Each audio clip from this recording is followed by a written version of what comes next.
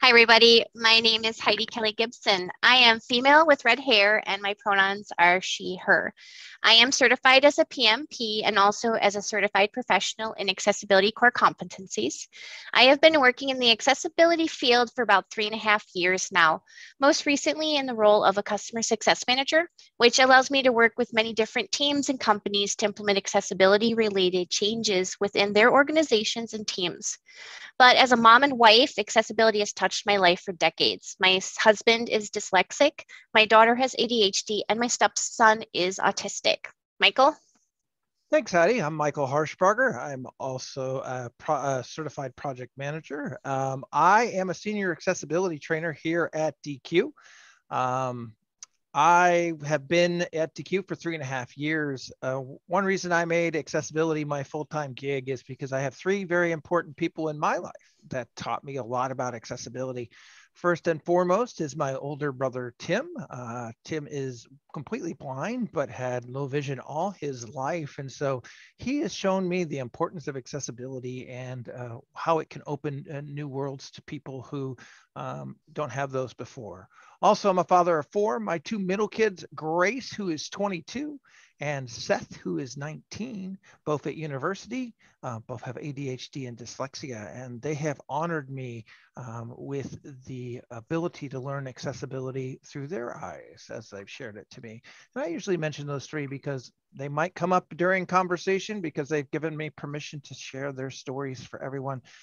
Because even though we're going to talk about change management, what we're going to quickly find is everything is about people. And we want to make sure that we underscore that, especially when talking about accessibility.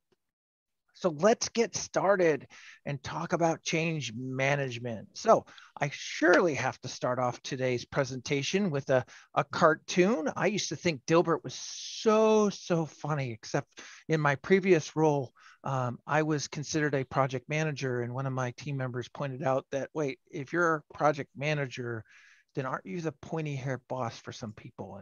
And then it quit being funny all of a sudden. But our Dilbert cartoon is very good today. And the fact is, the first panel, the pointy-haired boss is sitting in a team meeting and he announces, we're hiring a director of change management to help employees embrace strategic changes.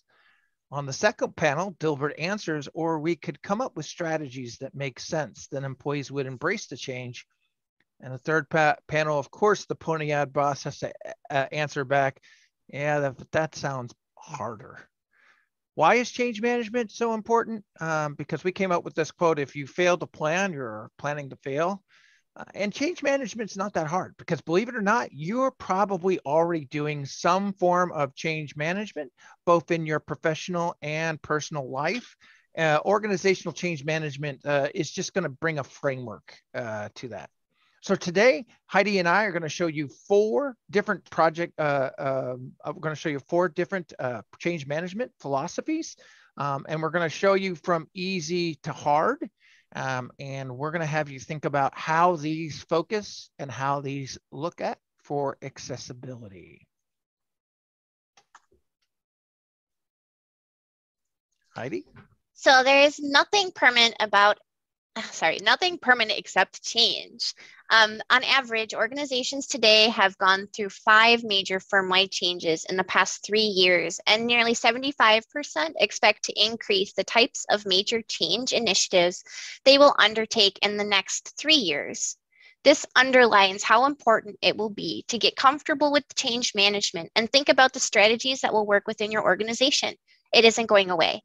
While businesses are frequently undergoing big changes these days, about half of change initiatives fail, whereas only 34% report clear success, 16% of change initiatives report mixed results.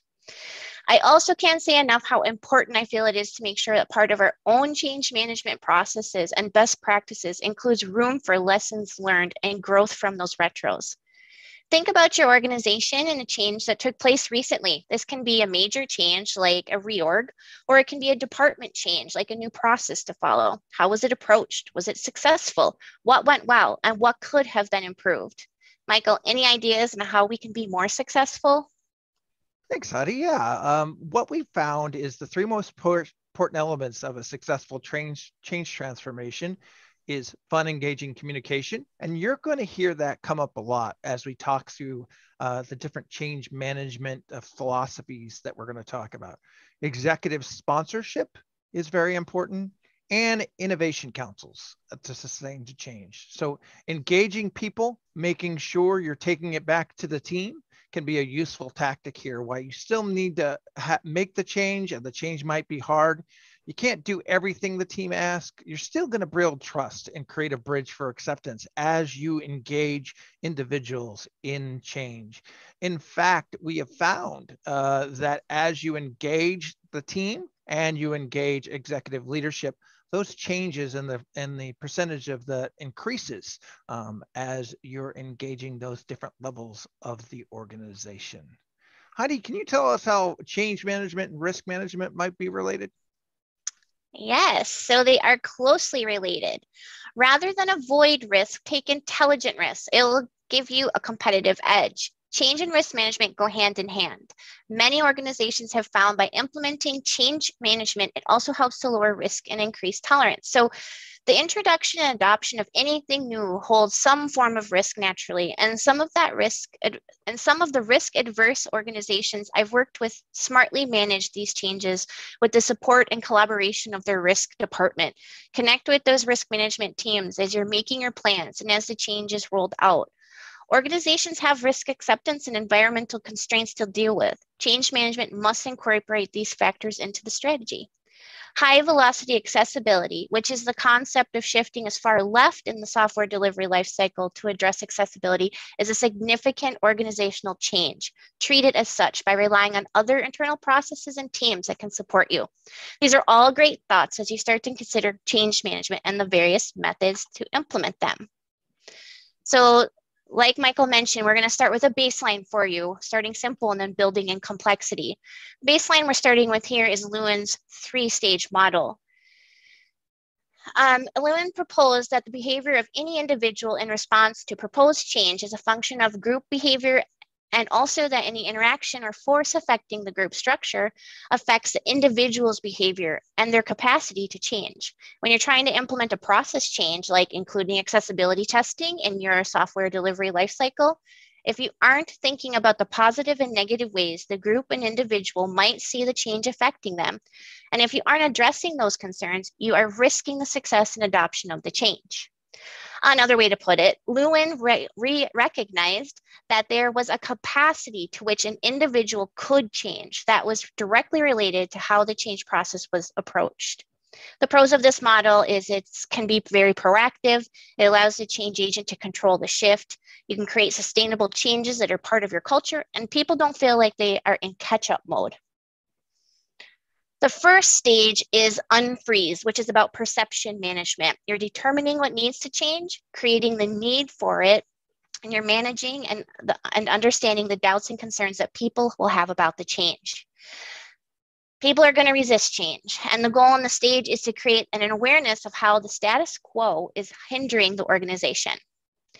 We don't use accessibility testing in our SDLC today, so why should we? Well, because we aren't reaching all our customers or providing solutions that all our customers need. This means we lose business and our reputation might be tarnished. Our competitors are already implementing accessibility process changes. We need to stay competitive. Old behaviors, ways of thinking, processes, people, and organizational structures must all be carefully examined to show employees how necessary change is for the organization. A lot of thought goes into the unfreeze stage, as you can see.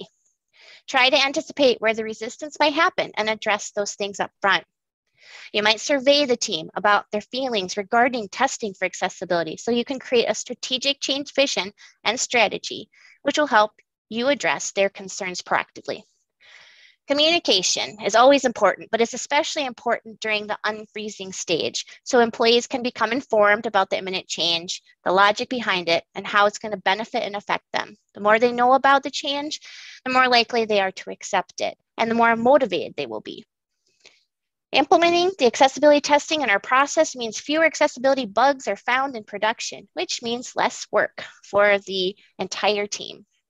In order for big changes to take hold, people at every level of the org need to understand why these changes are taking place. With the top-down approach, the gap in understanding between the C-suite and entry-level employees is a whopping 31%. Comparing this to an open source change strategy where the gap shrinks to just 3%. Remember, what is important in the unfreezing stage is what is the change, why are we doing it, how it's going to impact me. Be honest and transparent and communicate. The next stage is called changing, and it is the implementation of the change. You're going to continue to do lots of communication about the change and how it's rolling out and what needs to be done. You will dispel rumors and address concerns from the teams, and you will empower action. I'd consider an agile and iterative approach in the stage. It is a time that's marked with uncertainty and fear, making it the hardest step to overcome. The more prepared team members are for this step, the easier it is to complete. Continue to guide impacted team members. And back to our implementation of accessibility testing example, showcase that the team established a test plan or completed the necessary learning and share those wins. The final stage in this model is refreeze. You're anchoring the changes into the culture. You'll develop ways to sustain the change, establish the feedback system, adapt and the org structure wherever it's necessary, and celebrate success. The final stage is when the change you implemented becomes the status quo now. The team just considers it the way of doing business. If this step is skipped or not completed, the organization can return to the old way of doing things. So take time to review what has been accomplished so far, celebrate, and remember that rewards do not have to be monetary. Celebrating teamwork and group accomplishments, you can share photos of the team working together, making it fun, and then resolve any outstanding issues. Wrapping up Lewin's model, it looks at change in basic terms. It encourages change leaders to identify patterns or problems. It works well when you have strong support from senior management. It will be imperative that you provide ways to continue upskilling and continuous training until the change is second nature. To change the culture of an organization, you must anchor the change in the culture itself. It's important to note that fewer phases in your change management model do not equate to a faster transition. The changing stage often is spread out over a long period of time to overcome resistance and provide adequate training. Here is one I hear in various forms all the time. It seems like a lot of work for the team, considering there are not a lot of people with disabilities that use our website. First, I want to point out that the statement is not true. 1 in 4 Americans self-identify as having a disability, and 10 to 15% of the world population reports the same. Using Lewin's model, you're going to handle these kind of reactions in your unfreeze stage. You'll proactively find out how your team will feel about changes so you can put together good communication about what the change is and address their concerns proactively. You are going to correct any misconceptions they might have. Tell the team and individuals why the change is important and be clear about how it affects them. Michael, how would the PDCA model apply to this? Thanks, Heidi. So we have a model called Plan, Do, Check, Act. William Deming made Plan, Do, Check, Act famous. He did this when he was working with Japanese manufacturing post World War II. Deming always gave credit for this model to his mentor, Walter Schuhart. And Schuhart based this model on the scientific method, so it might look a little familiar to everyone. Also, Toyota uses this model as part of their lean manufacturing method, and the lean manufacturing method is also what many agile frameworks are based on. So we have plan, do, check, and act. So let's dig a little bit more in each of those. So what's plan? Well, plan is exactly like it sounds. Plan a change. Recognize that opportunity. Define what I need, right? So what do I need to be able to do this change? How can I make this solution happen? Understand the problem I'm trying to address. What kind of problem do we have? What does the team have and need to be able to successfully tackle that problem? And what does success look like? Because in the act phase, we're going to take a look back and we're going to say, hey, is this what I expected it to do?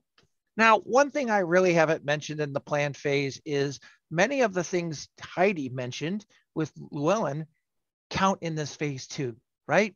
Bring awareness, use communication, talk to the team, understand what some of the roadblocks might be. So for example, let's use an example. We don't know what the cost to the organization is in time and money to incorporate accessibility changes in our department. Our plan is to take a couple pages that represents our site from a recent assessment and change those pages.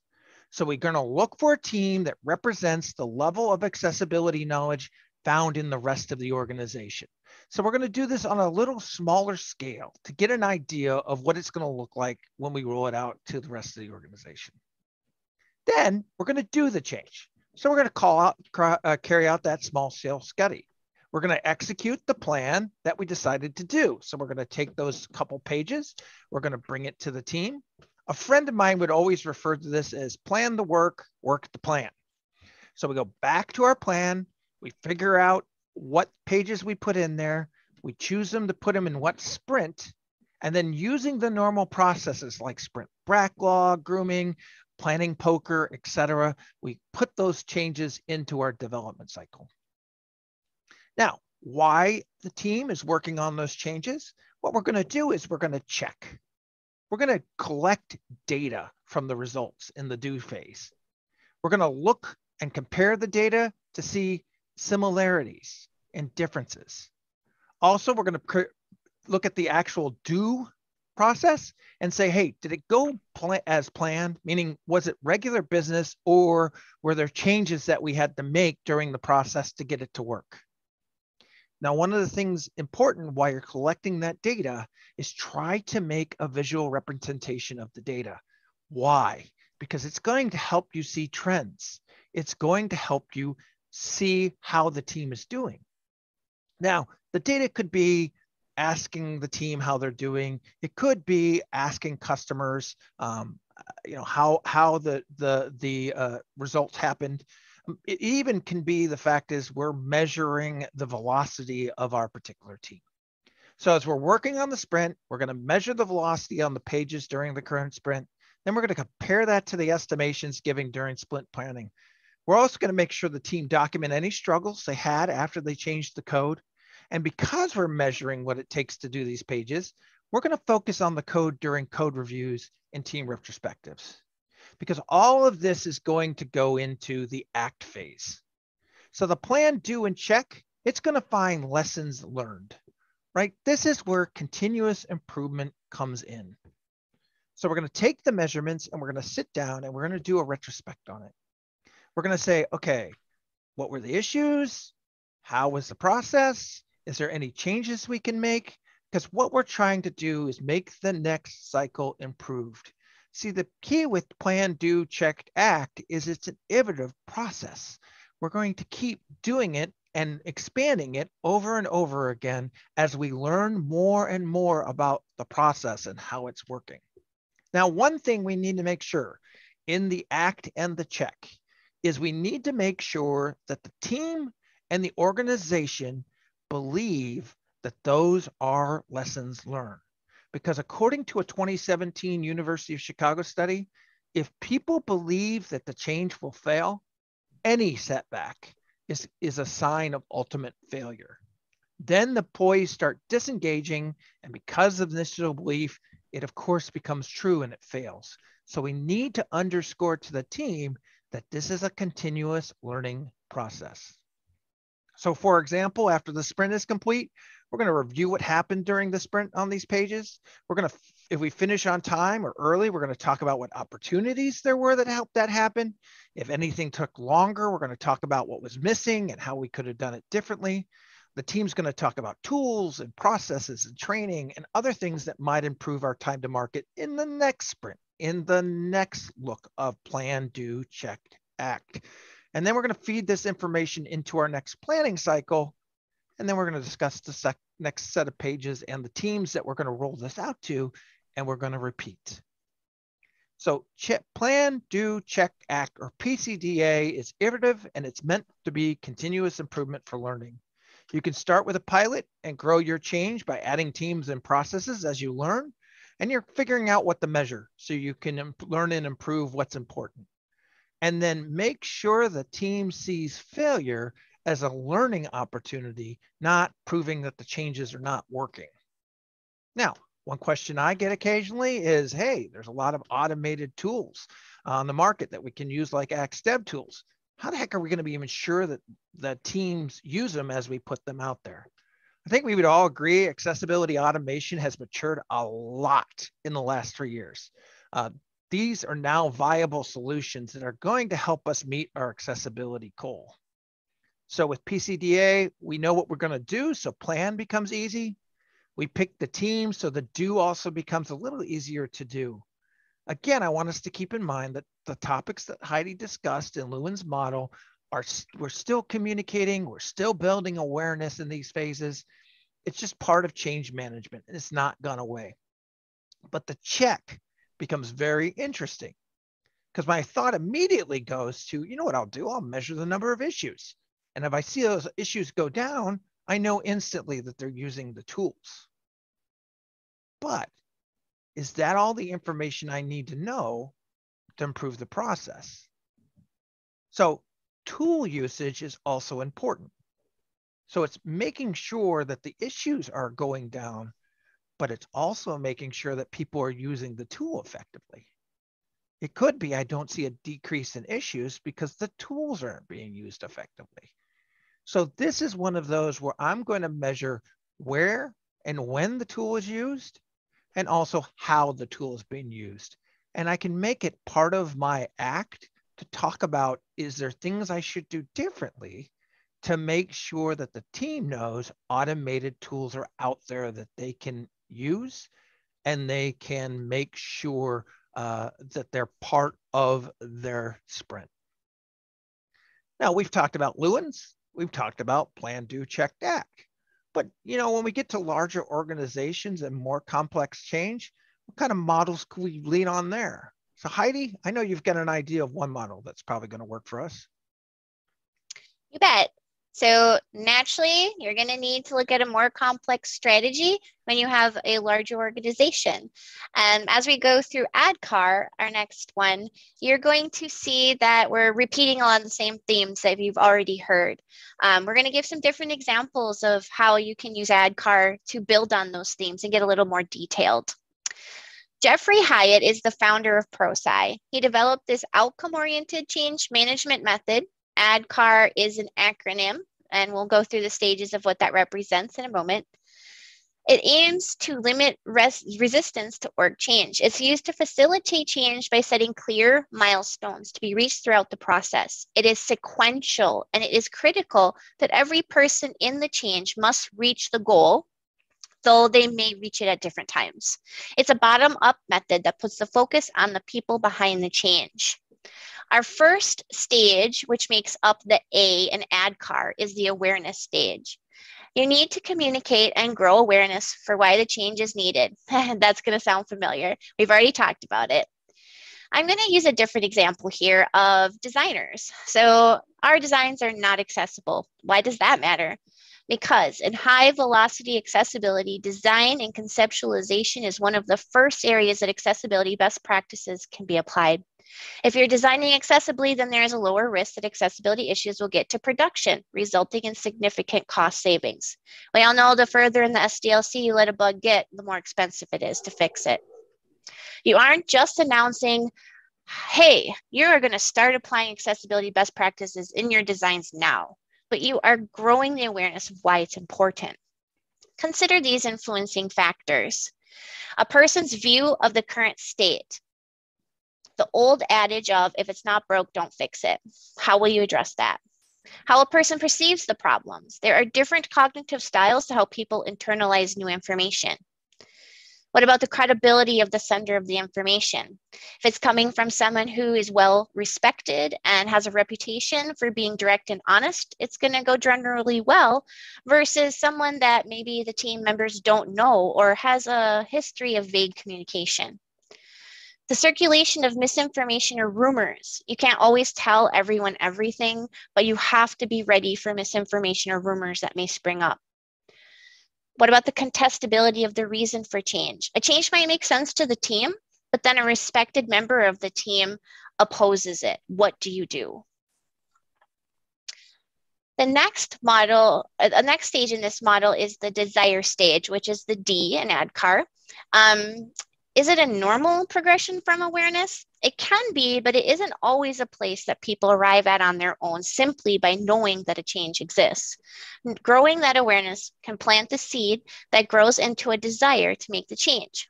Yes, as a designer, I want to make accessible designs. It's the right thing to do, and it makes the rest of the project go easier. I want to be clear and concise in my communications to developers so they can code accessibly too.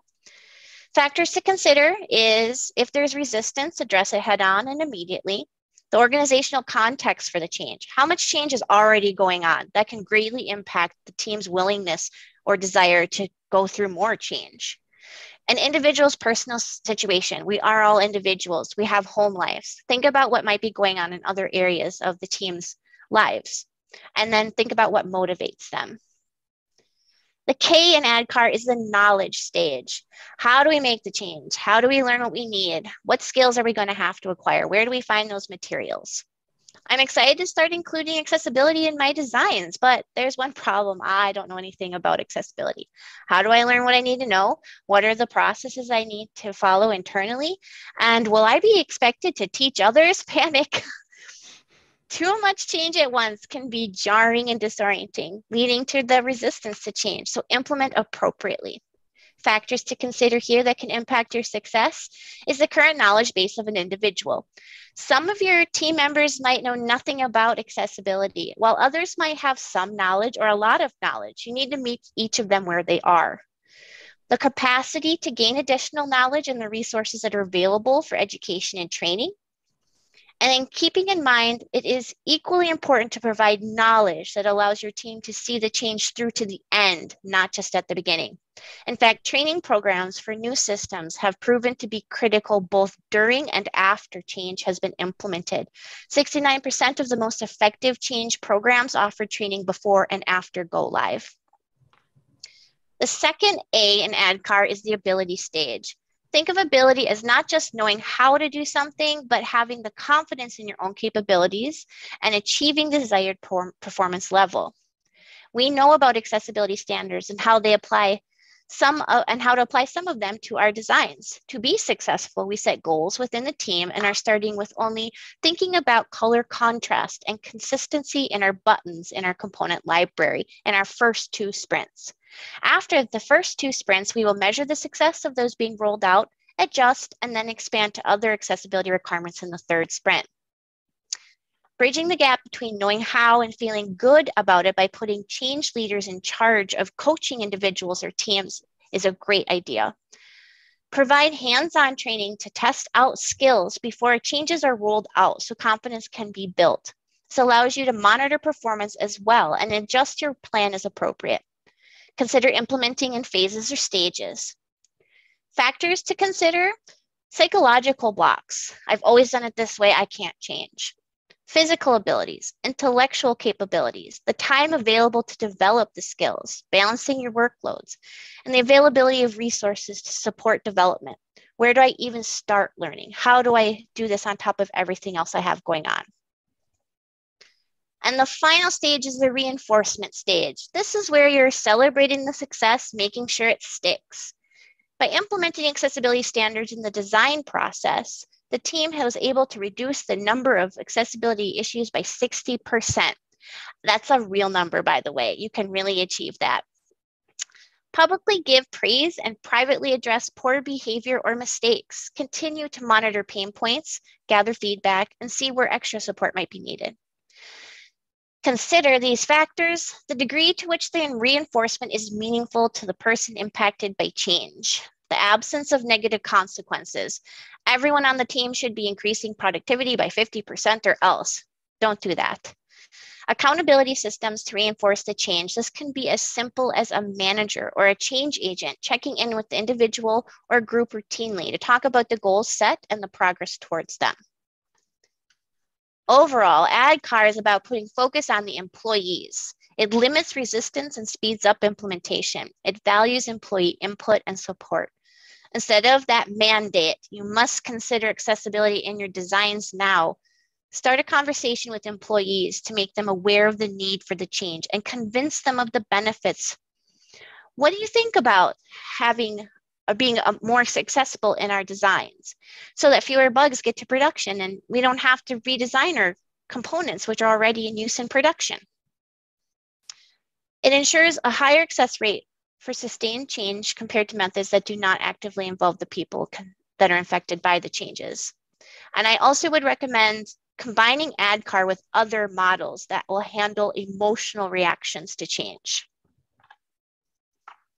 I want you to think about everything you know about ADKAR and have learned today so far. Hopefully that's lots. And think about this problem. How would you use ADKAR to address this problem and the needed change? We just did an assessment and there are thousands of issues to fix. Where do I even begin to start? There's no way we can fix that many errors. Some things I'd suggest thinking about for each stage is for awareness. Who needs to know the results of the assessment and the accessibility goals from business or compliance? The desire, it's the right thing to do. We've mentioned that before. It's keeping you competitive. It's keeping you out of litigation. Those are some of those desire components. The knowledge, how do we even fix this? Getting the team members the information they need to be able to do the work that's going to have to be done. The ability is implementing those changes in stages based on the priority. You have 1,000 issues you have to address. That's an insurmountable number. You need to break that down into something you can bite off. And then reinforcement, celebrating the individual changes as they're completed and the final work getting done. Thanks, Heidi. I appreciate that. Awareness, desire, knowledge, ability, reinforcement. It's very powerful as you go through that. So what we're going to do is we're going to change gears a little bit because this model is going to be different from the other ones we've shown you today, because this is not about the how.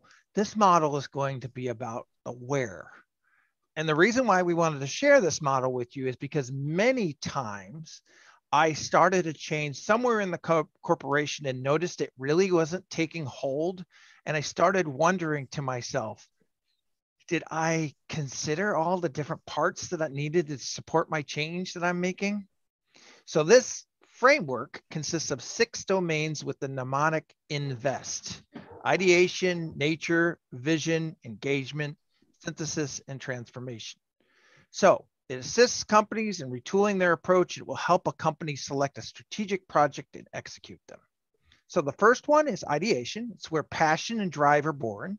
Ideation is where your company understands what it is, how it appears in the world, and we express it through purpose, identity, and long-term vision. Identity is the company's personality, image, brand, values. It distinguishes the company. It determines its competitiveness. Purpose is the root of the company's existence. It gives people the reason to come to work every day. It also focuses on their business. And then, of course, long-term vision is long-term success and also defines what their commitments are. So if, let's say I decided that accessibility was important to my organization. Does the mission statement support it? What part of my identity shows that accessibility is part of the way I do business? What if I show the people of the organization that this is just not the flavor of the month? Is it part of my long-range intention? Idea is important, but also something from the organization that also lets others know it's important to us long-term. Nature creates the conditions which implementing the strategy. So the strategy embodies the culture, the structure, the environment, and the context it operates. Culture combines the organization outcomes, core values, actions, how the company gets the job done. Structures are a way, of course, the organization has relationships between area. And finally, strategy is the organization's roadmap. Again, implementing accessibility in my organization is a part of the company's culture that supports this direction. Can I tie the importance of accessibility to a company value or personal value? Is there anything about the structure that might inhibit it? Did the structure of the adoption of accessibility look like something else the team needs to do, or it's part of the team fabric? Vision includes goals and metrics and strategies from the business, right? Goals are going to define clear and desirable outcomes. Metrics are indication of progress towards those goals. And then also strategy is an organization's roadmap for achieving those goals and objectives. So what goals do I have for accessibility? Is accessibility part of all the goals that the company has? What am I measuring with accessibility? One thing I've found in my personal journey is people work hard on what they're being measured. So am I measuring the positive outcomes, or am I just measuring the negative outcomes? Because if people can see positive success, they usually are encouraged to do it more. Engagement, well, by linking our strategy to our portfolio investments, the company funding, and the right projects to advance our strategy. Strategy is an organization's roadmap for achieving goals and objectives. The best path is how our company and organization gets the work done. And a portfolio is going to be the set of projects and initiatives that put this in place. The strategy and the portfolio follow what we want to do. How am I funding my accessibility efforts? Do multiple entities have a stake in the success of accessibility? Now, if we look down the model, we also see synthesis, which also includes portfolio, programs, and projects. Again, portfolios are the projects and initiatives put in place. A program is a number of interrelated projects. A project is a unique, dedicated effort. This level is usually the one we focus our changes on. We need to change the tactical, so we make sure that we focus on the tactical. But this also underscores, as you saw the top of the model, that we've done everything above to make sure success is possible. So what's going to make sure that this is the new status quo versus just going back to old things? And then transition, we're going to convert the output to operations. Transition is going to be our measure of success as it allows us to bring the results to project-based work and the core of the keys to our company's operations. A project is unique, dedicated effort, and the program is a number of interrelated projects. Then the operation is the ongoing process of the company to deliver those values to the customers. And how do I make accessibility just part of the day-to-day fabric of how we do things, so it's not something additional? What, you want me to do accessibility with everything else I do? How the heck am I supposed to fit this in with the rest of my work? You can quickly see that this argument is one that we might hear. Now, what if I change the question from accessibility to security? What, you want me to do security with everything else I already do? I just smile thinking about the answer to that question. The answer, of course, would be yes, I would expect you to do security. I almost would want to look at the person and go, yeah, expect to work here, right? The reason we find that question funny is because organizations have aligned their purpose, identity, long-term goals, culture, structure, goals, measurement, strategy, portfolio, program, projects, operations to security. I also want to remind everybody that this didn't happen overnight. It happened because of the risk to the brand. It happened because security became a customer expectation. It happened because the company wanted to show competitive advantages on others than how they protected my personal data. A lot of these same arguments can be made with accessibility. So we want to thank you for your time and energy. I do want to point out that you can contact Heidi and myself. Here's our DQ addresses, or we're both on LinkedIn if we don't get to your questions in this question time. But with that, Heidi and I would love to ask everybody, is there any questions? Travis, did we get some questions for us? Nope, zero. Nope. Zero. Nobody's interested. Because we were just perfect. Kidding. We were perfect. No, you got some questions. And for those who maybe can't see the screen, these slides are available so you can grab those email addresses as well. We've got a few questions and some have been upvoted, so I'm going to go ahead and throw those at you, and I'll let you guys fight over them. So the first is, this is from Anonymous. How do you get users who are frustrated with the failures in the accessibility journey to change the belief that the organization is working on the change? And if I could upvote this, I would too, but I'm not allowed as a moderator. So let me see if I understand the question, Travis. So I've gotten failures, the team is frustrated, and it's like, okay, how is the organization addressing those failures that we're hitting, those roadblocks that we're hitting? And it really gets into change management and back to what Heidi said earlier about communication, right? You really have to communicate what the priority is for that particular effort. because it's easy for us to say, hey, accessibility is important and not put any resources behind it. And so I've seen this frustration of we're trying to move it forward, but there's not the backing. And so what I think we have seen, and there's actually statistics that back this up, accessibility can be a bottom up, but it also needs to be a top down effort, and they need to meet at the middle, because as you have failures, you might need the support of the organization. At the same token, the organization, as Heidi's pointed out, needs the support of the people around it. Yeah, I think the awareness is that first step. It's starting to grow that and get other teams all weighing in, and so that it's the topic that everybody's talking about. That's a really big part of it, and gaining that traction. Okay, so we had a duplicate of that question almost verbatim, but it was directed directly at Michael. So I'll skip over that one. Here, the next one is also from Anonymous. I'm interested to know which change management tool, the parenthetical says readiness assessment, risk assessment, impact assessment, et cetera, is most critical to accessibility adoption.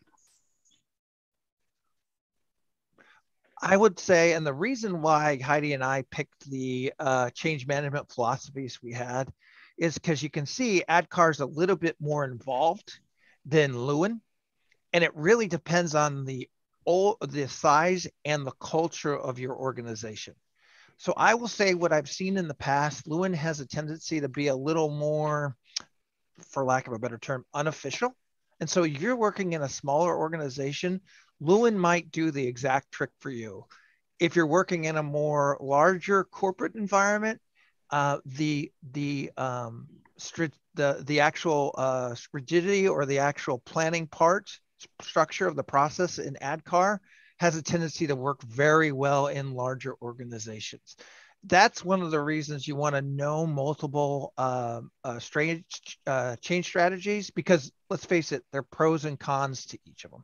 In alignment with that, there's one I really like. It's William Bridges' method, and it really focuses on the emotional side of change management. It's not just about bringing awareness and all of that. It's about thinking about the people that are really being impacted and nurturing them into that change. So some of these models, they're great, they're wonderful, they're very strategic. I would recommend getting familiar with Bridges as well and layering it in with your other strategies. All right, thanks team. And we've got one that's blowing up the charts right away as soon as it came in. How do you avoid a minimum viable accessibility mindset when balancing a practical versus purist approach to accessibility? Yeah, Travis, I think that gets into starting your journey and understanding where the team is. One thing that we didn't talk about is the philosophy around the accessibility requirements to begin with. I'm a big proponent of those are considered non-functionals. So in IT, we always talk about the ITYs, ITY, like security, scalability, performance, etc. I really put accessibility in that. And so it becomes less of a feature and more of the backbone of your application. And depending on where the organization is, I might start that pile out small. And as I start to mature, that pile of non-functional requirements start to grow as my team learns more and more and more. One thing I've seen in organizations, of course, if I try to go to 0 to 100 with one quick flump, everybody's like, whoa, whoa, whoa, I don't know what to do. And you want to just start that gradually and get to build that to a point where the team understands how important it is for the center of the application. Yeah, small steps, scale it. Sometimes there's policies involved that are being passed along that you have to adhere to. So policy creators, think about that too, is something that's scalable for teams to achieve over time. Awesome, great. I know I'm supposed to remain neutral, but I can't agree more that accessibility should be an NFR. That question was really popular. It does tie into another one. Well, actually, let me see. Here's a quick one. This is also anonymous, says, thanks for the session. Is there a book or two that you might recommend for those of us that are new to the topic? ADKAR is a great one. It's by Jeffrey Hyatt. And then that one I mentioned for William Bridges is Managing Transitions. Both of these I thought were great reads, easy reads too. So I think those are a good place that at least I started with. Okay, and so good for newcomers. Yeah, and Lewin and PDA are very historical, meaning they were back in the 40s and 50s. You will be surprised by just searching on the internet how many articles you can find about those that will help just teach you the overall process. And so where ADKAR and Bridges are more newer, some of the older processes have a lot of documentation out there that it can walk you through scenarios, and it's very helpful. Okay, so another popular question that is near and dear to you, Michael, is what strategy do you recommend for accessibility training?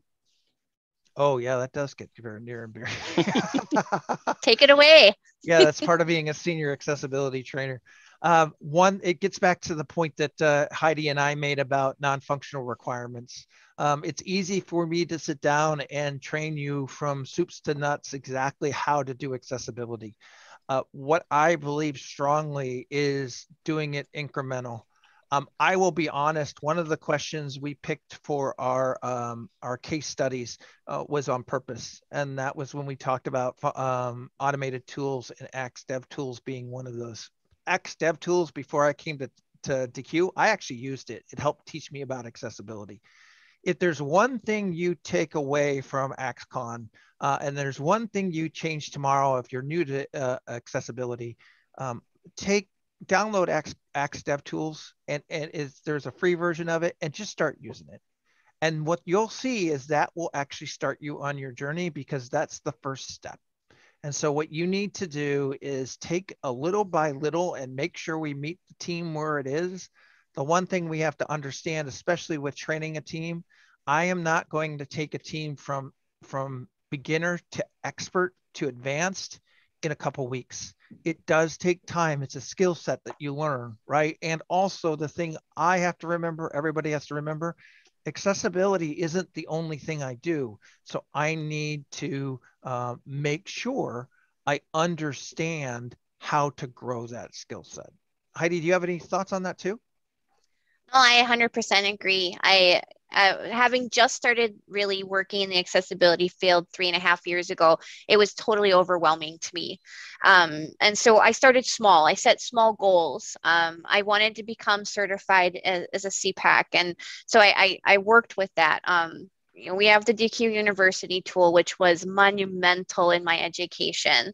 So I just set small goals, 10 minutes a day, spend 10 minutes a day reading an article, learning a little bit more, and you will be so much further ahead every single day than you were when you started. You won't even see the progress. And then ask a family member to ask you a question about what you know about accessibility, and you'd blow your own mind on how much you can inform them about it. There's one other thing I would mention if you want to know more about change management, how it might affect or how it might be implemented, and other thoughts and ideas. There's another session by Dylan Barrell and Katie Olson tomorrow. It's about accessibility in an agile environment. So I would check that one out too. I think it's a good follow-up to this session and actually implementing things. Agreed 100%. I agree. And with that, unfortunately, we're going to be at time. I don't think we can squeeze in another one in 10 seconds. I would recommend that session, and hopefully Dylan plugs his book in that session, but if not, check out Dylan Barrell's book on Agile accessibility as well. Thank you, everyone. Yeah, I want to thank our speakers and our audience so much, and I hope you guys enjoy the rest of AXCON. If you want to grab the slides and get in touch with our presenters today, you can do so on the session page for today's session. Enjoy the rest of AXCON, everyone. Thank you, everyone. Thanks, Travis. Appreciate it.